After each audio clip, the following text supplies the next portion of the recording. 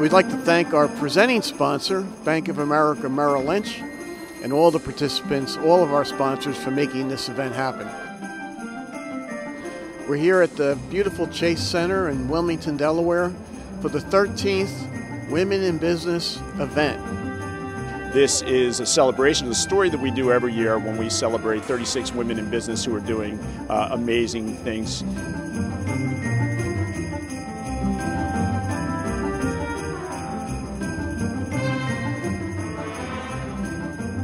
We make this event one of our premier events to sponsor in the state because we want to reach out and support women. It's a great venue to find bright, motivated women who are interested in graduate business degrees and our executive programs like our Women's Leadership Forum.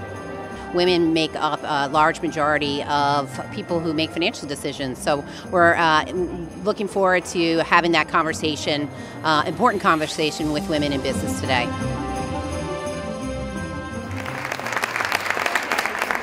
We have a great program, as Shirley said.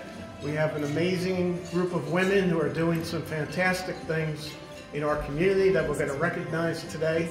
And we're also going to get to hear from Dean Matt from the University of Delaware. The Managed Primary Care Center. Again, these are all open to the public.